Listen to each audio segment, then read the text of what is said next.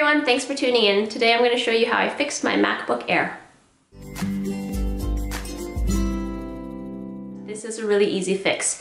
It's actually something that you can just pop online and look up yourself and chat with an Apple support rep about. But I figured I'd pop on to show you this because a lot of people like to watch YouTube tutorials and how to fix things as opposed to going through all those steps online yourself.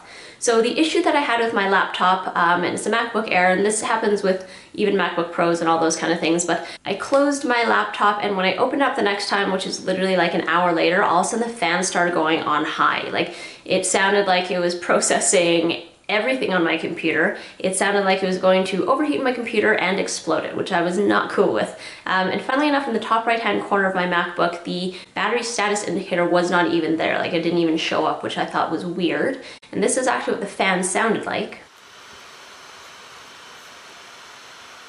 And I tried putting my laptop in sleep mode and then shutting it down, and every time I shut it down the fan would stop, but when I opened it again or restarted it, the fan would keep going on high. So it turns out that you can do a quick diagnostic on your computer. You want to power off your laptop, and when you turn it back on, press and hold the D button. It's going to come up with some automatic prompts on how to run the diagnostic, and it only takes a few minutes, and from there this is the message that I got. I took the screen capture with my phone and it came up with two possible issues: the battery status, or the battery, and the SMC.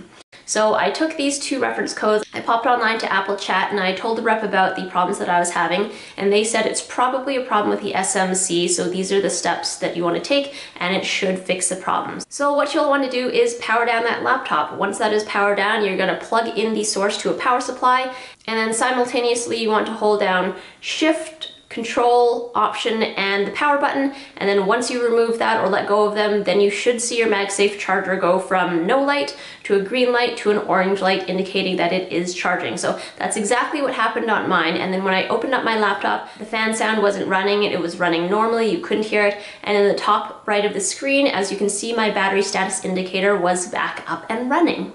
It literally took me less than 5 minutes to solve once I actually popped online to the Apple's chat support, and they told me what to do. So everything's running fine. If you guys are experiencing the same kind of issue, it's probably the problem with your SMC. Do the exact same steps that I just told you here, and hopefully it works for you. And if not, you're probably going to have to take it into a Genius Bar to get looked at. So I hope that little tip helped you out.